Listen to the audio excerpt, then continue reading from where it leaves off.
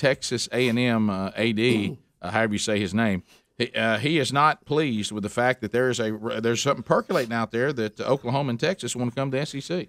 Well, it is funny because when this rumor came out yesterday, and the SEC Media Days has been going on, and it kind of coincided with that, there wasn't a lot of denial out there. And that was the first thing that was kind of interesting. Nobody was really saying, no, this is not true, no, this is silly. As a matter of fact, everybody kind of declined comment on it, which really stirred things up even more. But I will tell you this, the Texas A&M rivalry is deep, and it runs with a lot of money, and those two schools do not like each other.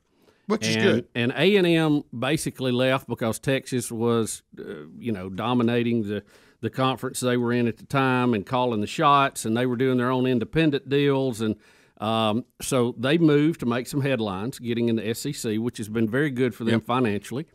And now I'm not too sure that you're not seeing some of this as a, hey, let's change the discussion, because A&M had one of their best football seasons they've had in a while last year. They're looking to, they're right in the conversation to compete with Alabama for the SEC West this year. A playoff berth. They just barely missed that last year. So these are good times for the Aggie football program.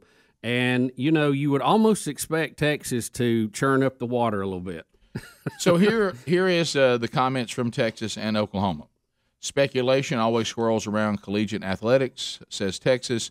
We will not address rumors or speculation. Oklahoma says the college athletics landscape is shifting constantly. Yep. We don't address every anonymous rumor.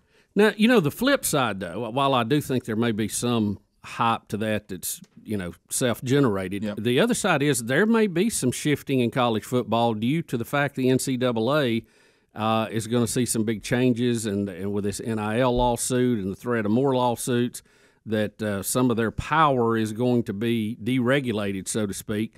And some of these Power 5 conferences want to have more control. They want to dictate terms. And boy, if you put an Oklahoma and Texas in the SEC, then boy, that's a heavy hitting conference right there. Well, my question is, could we take two out though? I mean, you don't take two out. I know, but I'd like to. See, the SEC, I think, has always wanted. But would you, Rick? Yes. Think about what we had last year.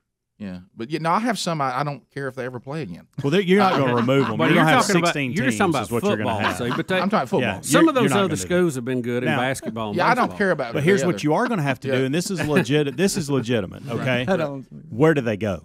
Right. Yeah. Because these are two teams that would obviously need to fall into the West. Right. Well, you can't just take them and put them into the West without moving somebody to the East. And so it makes sense to move Auburn and Alabama geographically, but I don't know if that's how they do it or not.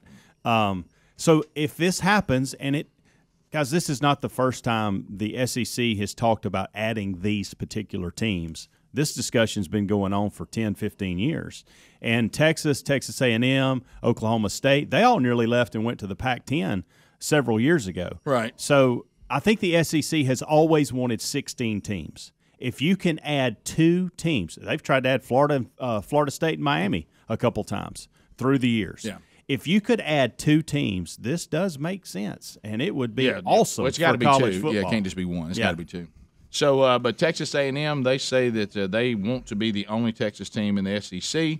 That's the reason why they left the Big 12 to stand alone and have our own identity. The problem with that is they will vote no on this. Yeah. I guarantee you. The good news for the SEC and the people that want to see this is it only takes 11 of the current 14 to extend an invite to them. Legally, meaning it doesn't matter what Texas A&M does if the other, 13 go, hey, we're in. Well, legally you are correct, but historically they've asked for a unanimous vote, just as a courtesy. And I don't think they would get that this time. No, they will not.